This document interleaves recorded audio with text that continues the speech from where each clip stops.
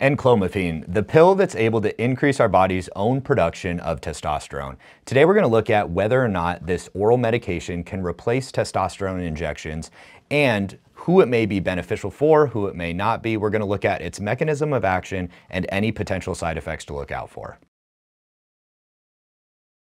So what is enclomiphene? Enclomiphene is considered to be a selective estrogen receptor modulator, or a SERM, meaning that it binds to specific estrogen receptors and acts in a certain way and not others. And ultimately what this does to the body is that it tricks the body into thinking that it's in a low estrogen state. And when estrogen can only be in the male body converted from primarily testosterone, it ultimately makes the body think that it's in a low testosterone state. And in return to this feedback loop, it causes the body to increase its own testosterone production, and in certain scenarios we can utilize this medication to increase patients' testosterone levels. So now let's dive into a little bit deeper exactly how this medication works, how testosterone is produced in the body, to get a really deep understanding of the pharmacology, pharmacodynamics, and pharmacokinetics of enclomiphene. So enclomiphene was originally a part of a mixture of a parent medications called Clomiphene citrate. Clomiphene citrate was made up of two components, essentially, one being Clomiphene and one being Enclomiphene. These are stereoisomers of one another, but they have distinct actions within the body. Enclomiphene was primarily used in female fertility, but it was also found that when taken in males, it was able to increase the own body's testosterone production. And later on, when enclomiphene was isolated, the side effect profile of the parent medication seemed to be significantly less. So when they took out Clomiphene, which was made up of about 68% of that original racemic mixture, and 32% of it was enclomiphene. So we were just taking that enclomiphene portion.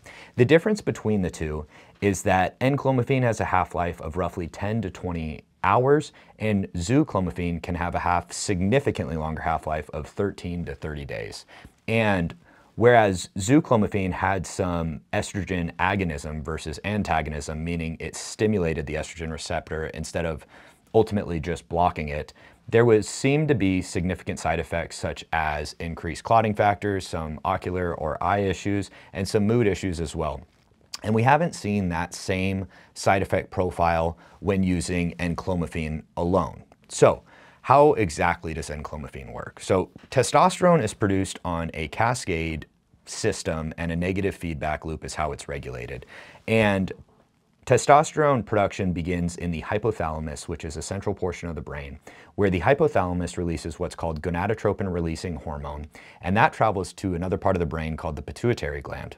In response to the GnRH, or the gonadotropin-releasing hormone, the pituitary gland then produces what's called luteinizing hormone and follicle-stimulating hormone, or LH and FSH. This then enters circulation and travels to the testicles, and in response to the luteinizing hormone, the testicles increase testosterone production, and in response to the follicle-stimulating hormone, the testicles increase spermatogenesis, or sperm production.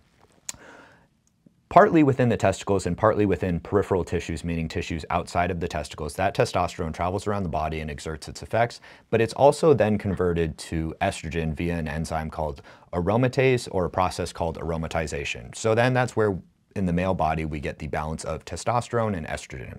When estrogen is then traveling back around the body through multiple tissues in the vasculature and entering and exerting its beneficial effects, similar to women, how women need estrogen, men do as well.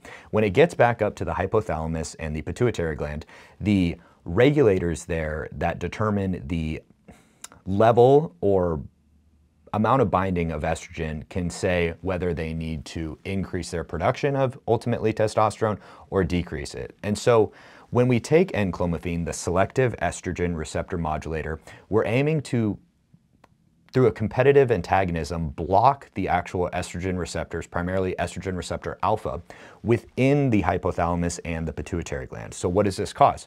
If we're blocking those receptors, the body or the brain then thinks that we have a low state of estrogen, which means we have a low state of testosterone, and it'll increase the production of gonadotropin-releasing hormone and ultimately luteinizing hormone and follicle-stimulating hormone, which then, if the testicles are working in response to those signals, will increase testosterone production. So enclomiphene works as a competitive antagonist. What does that mean? It means that it doesn't completely and irreversibly bind the estrogen receptor, which in this situation is a good thing because that means that we're not completely blocking the effects of estrogen.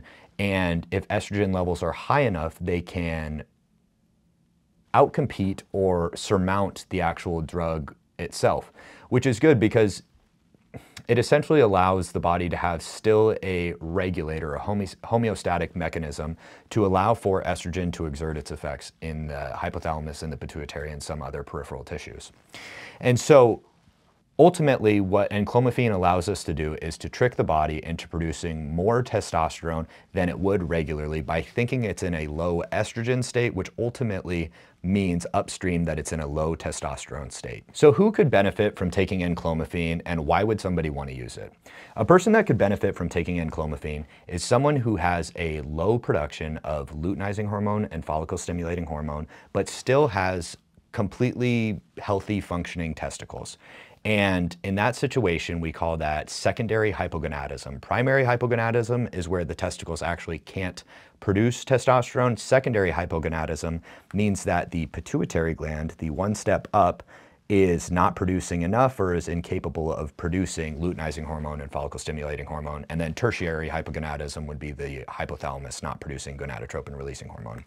So in a situation in which that we see lower testosterone levels, that's exerting some hypogonadal effects, fatigue, weight gain, mood disturbances, decreased sleep, decreased recovery, lower libido, whatever it may be, and we look at the lab work and we see low testosterone levels, but we also see a very low luteinizing hormone and follicle stimulating hormone, we can then assume that by increasing the luteinizing hormone and follicle stimulating hormone, assuming that it's responsive to the GnRH and the enclomiphene medication, that when we increase the LH and FSH through enclomiphene, that we're going to see an increase in testosterone production and possibly a alleviation of symptoms in that situation.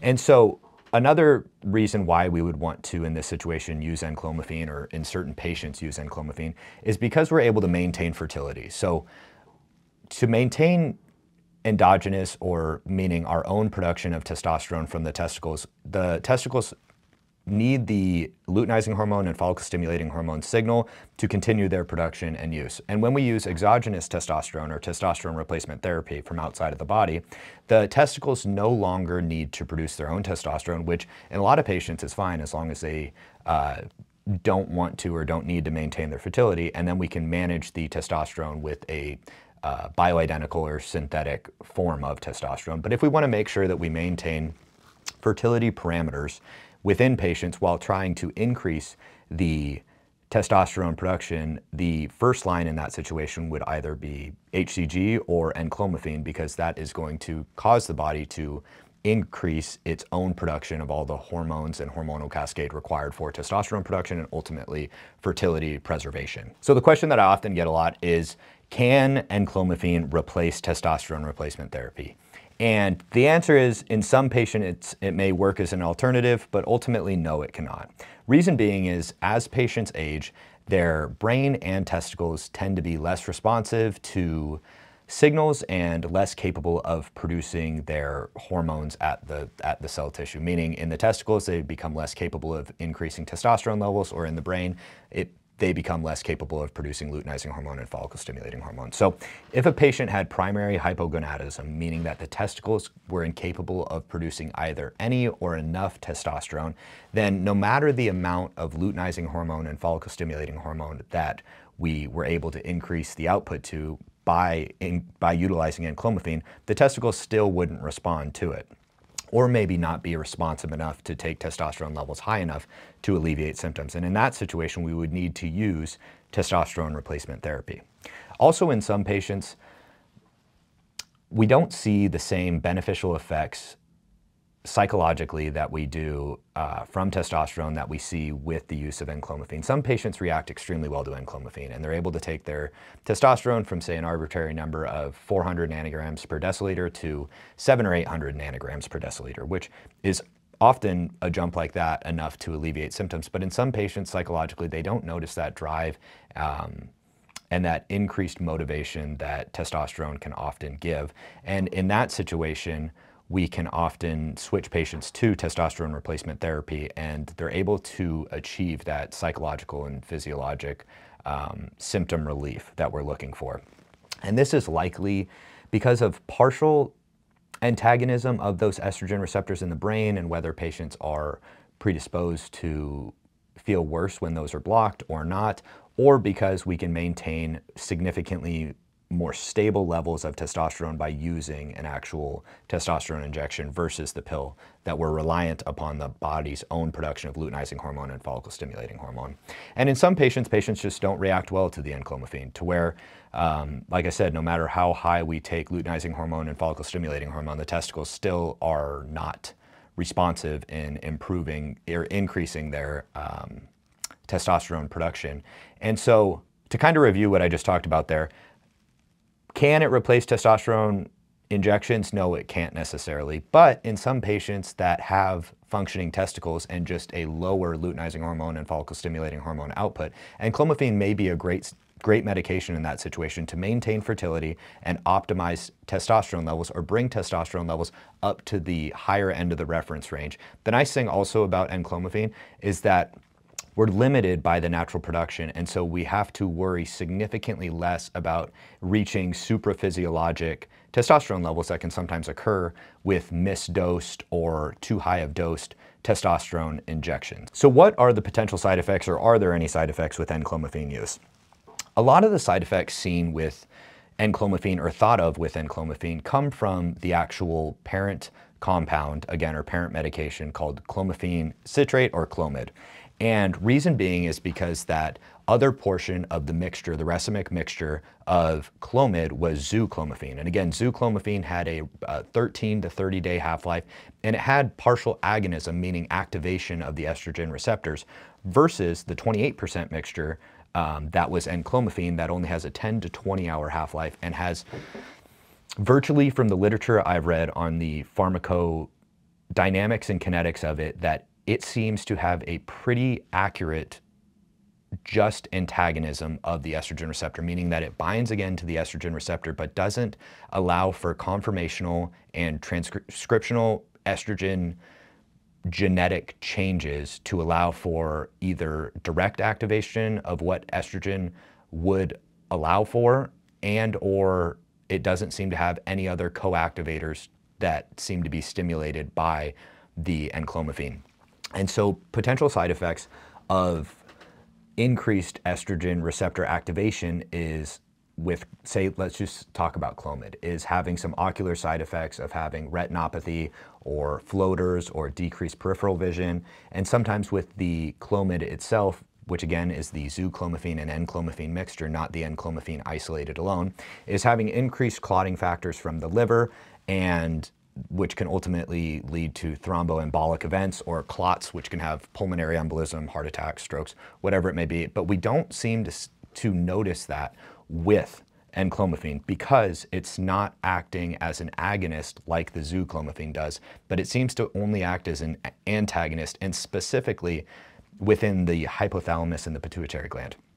Now, with that being said, I do believe that there is likely some peripheral tissue effects that can occur from Enclomiphene. And so in a patient that had a significantly high risk of clotting, say a factor V Leiden deficiency, this may not be a medication worth using, and if used, should be monitored very, very, very closely to make sure that, even though the literature doesn't seem to indicate it, that there wouldn't be any thromboembolic or clotting events that may occur. But overall, from what I've seen and read and used in patients, there doesn't seem to be many significant side effects from Enclomiphene that used to happen with the parent compound Clomid or clomiphene citrate, like the mood changes, again, the ocular changes, the increased clotting risks. And that's likely, again, due to its more accurate antagonism versus agonism, and its very short half-life compared to the Zooclomiphene or the Clomid that had a 13 to 30 day half-life. So overall, to conclude here, Enclomiphene is a very unique medication in that it can be taken orally, it can maintain fertility, it can increase our body's own production of testosterone, and that it has a relatively short half-life, so we can test different dosages within patients and see how patients respond. It may be a great start, before implementing complete testosterone replacement therapy to see if patients react well to it. And in some patients, they feel phenomenal on it and we're able to take testosterone to the upper end of the reference range and alleviate any of the potential symptoms that can occur with decreased testosterone levels. If you have any questions about Enclomiphene that I didn't answer in this video, please leave them in the comments below. Hit like, subscribe. We're trying to grow the channel, and thanks for watching.